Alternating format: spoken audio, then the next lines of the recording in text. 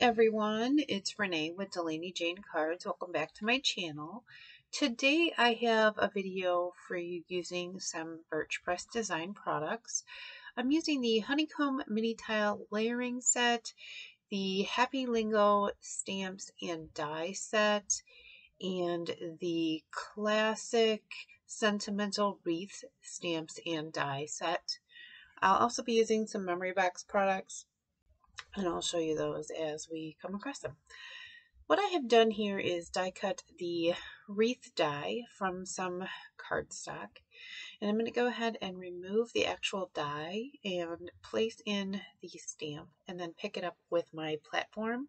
Just allows me to get that centered, and then I'm going to put the die cut back in, and I'm going to stamp that with some green ink. Now, Birch Press Designs has a few stamp sets in their store. This is a layer set. This is the first time I had used it.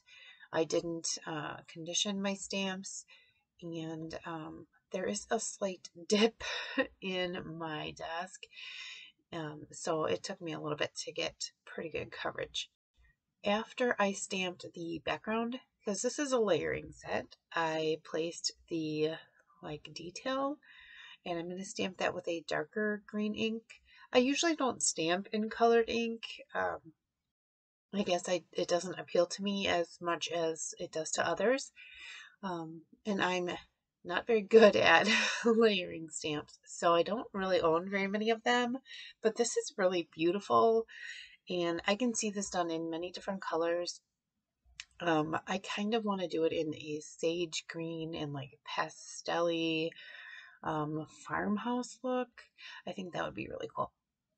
So I had cut out this wreath out of a couple extra pieces of white cardstock, and there I was just gluing them together and making sure that it was all lined up perfectly so that it wasn't leaning. Have you ever stacked die cuts and then you got it just kind of off and then it looks kind of funny? I made sure that I had it all straight. And then I had die cut the word hugs from the lingo set, crystal lingo set. And I did my die cutting first and laid in my hugs word just like I did when I set up that wreath. And then I put in the die cut into the negative space. And I'm going to also stamp that with some dark green ink. This is by MFT, but any dark green ink would work.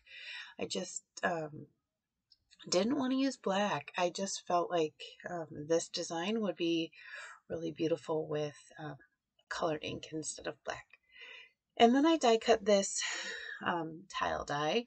I die cut it 4 times, and this is a layered die, so you get these 3 layers of this hexagon shape, and there's the thicker layer, which kind of looks like a soccer ball to me, like a square soccer ball, and then you get a layer that has little thinner pieces, and then you have the top layer here, which is the same shape, the same design, just thinner pieces, and it creates lots of dimension. You get lots of texture and dimension when you use Birch Press Design dies, and I love this one. My challenge to myself was to use it in a bigger way, so I created 4 of them. And now I'm going to adhere it to a piece of green glitter cardstock from the Graceful Garden 6x6 pad by Memory Box. And I'm going to go ahead and just use some liquid adhesive and adhere all 4 pieces. And I make sure that I hold them down because it is liquid adhesive and glitter cardstock. I made sure I held them in place just a little bit so that I made sure that they were stuck. And then I kind of placed my stuff here just to see if I really liked how it looked, and I did. I could have made this into a square card. I'm not usually a square card person. So there's that. Maybe I should work on that a little bit. After I adhered down my wreaths, and remember those are stacked, I'm also going to adhere down my word hugs. Now the hugs is only 2 die cuts thick, still thick enough to kind of resemble chipboard, so I didn't need to add anything extra underneath it. It definitely held its shape. Now I'm stamping a sentiment from that classic sentimental wreath set in the same dark green ink. It says thinking of you, This month I have been doing, I guess, Christmas cards for Christmas in July. And though this is not a Christmas card, it could be. This design would work very well with a Christmas greeting at the bottom or just a thinking of you in the Christmas season, especially with the colors. So after I stamped that, then I went ahead and adhered my panel here and then just trimmed off the part that was overhanging. When I had trimmed up that green piece of glitter cardstock, I just kind of roughly made it the right size so that I could get my squares on there. And then I'm going to go ahead and adhere this piece of white cardstock to a card base. And I love that there is this larger border at the bottom and a smaller border at the top. I think it looks so pretty. Now these jewels, these fairy jewels by Open Studio, this is the Bright Jewels collection. They match these papers. Like this green is the same exact green. It's so pretty.